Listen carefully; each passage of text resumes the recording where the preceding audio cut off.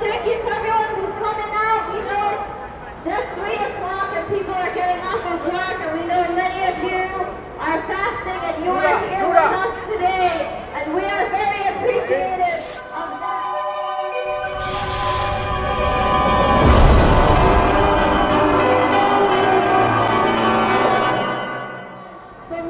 Hey y'all, namaste. Kasak Ma Keparu here.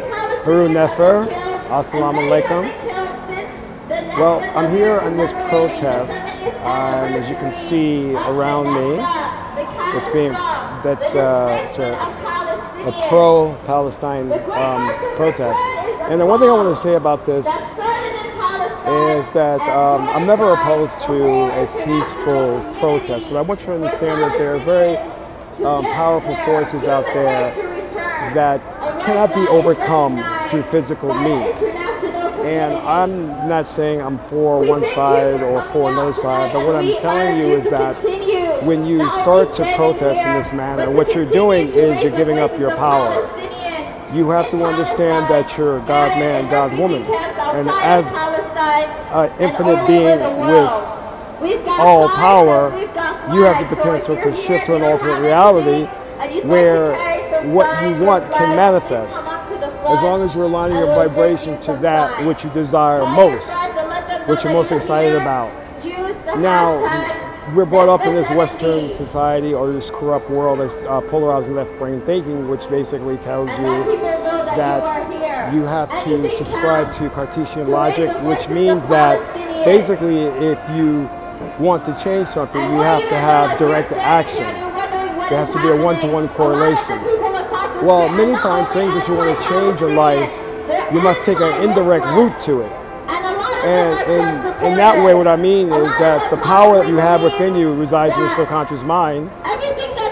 And all you have to do is turn inward through trance state induction.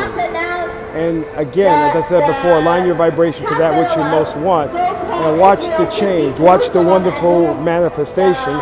Or the other alternative, you can just be out here like these individuals are and protest, which tells the right brain that you're powerless, that you're not God man, God woman, that you're human.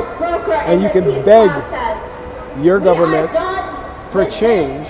And as I said, you're dealing with some very sinister and corrupt forces. So more than likely, they're not going to change because they have an agenda. And their agenda reaches far in the future. They've got probably a 20-year plan of the way they want to see in which the world is going to unfold. So they're just enacting their plan. And you're going through the emotions of protesting will do little to change the way they think. Rather, as Michael Jackson said, start with the man in the mirror. Look at yourself and say, what is my vibration? So I would look at it from that perspective. And as I said in previous videos, when we had the Trump and Hillary election, that some of us moved and shifted to a parallel reality where Trump is president, and some of us shifted to where another Earth where Hillary is president right now at this present moment. So where are you going to shift? What's your highest vibration? So, oh, she's smiling at me. What's your highest vibration? Why not go there and recognize who you truly are and use the power within you? So if you like this video, hit the like button. Subscribe to my channel for more videos about how to empower yourself. Until my next broadcast, this is Kasak Ma Keparu, son of Ma'at, and that's all for now. Amen Ra.